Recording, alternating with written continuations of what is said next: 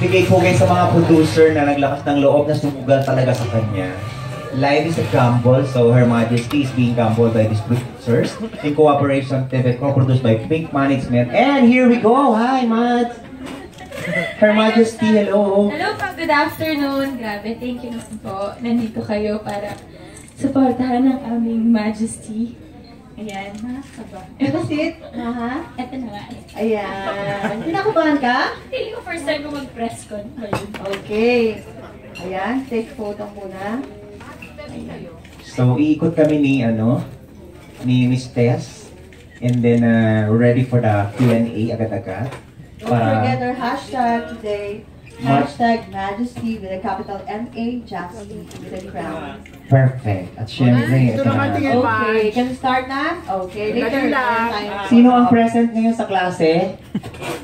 Magtatanong muna ng related sa sa ating Majesty presscon. I think Serena has a question. Okay, I'll go there, ha, society. Yes. Rayma of ABS-CBN.com will ask the first one. Hi Ma, congratulations. Parang kailan lang sinabi mo, just believe. Yes. Ngayon, ano yung reaction mo na finally, Mall of Asia Arena concert mo? Sabi ko diba believe? Pero ako yung parang hindi makapaniwala ngayon. Kasi po, MOA Arena, parang isang malaking challenge for me to perform sa MOA Arena. Pero, nag-open yung door eh. Dumating sila Johanna and Jerica, the JMA Productions and Faith Manila, and nagtiwala sila sa akin na i-produce ako na mag-concert sa MOA.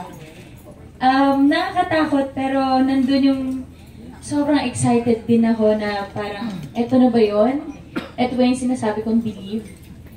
Parang, di ba? Parang ako kasi talaga ang Diyos, nasa timing lahat eh.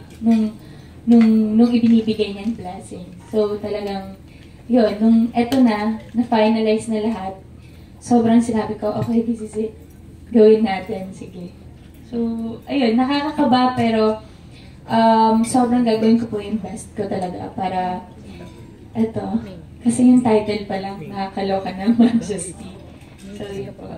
Maha, reaction mo lang, well-deserved yung tag, Queen of the Dance Floor. Finally, Queen ka na. Yes.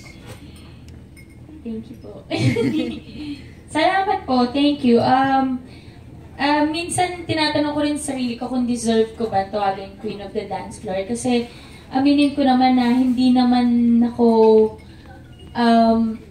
di ba may iba't ibang klase ng sayaw? So, lahat naman yun hindi ko naman kaya. Parang meron ang genre ko kasi kahit pa paano, nagja-jazz, tapos may hip-hop, ganyan.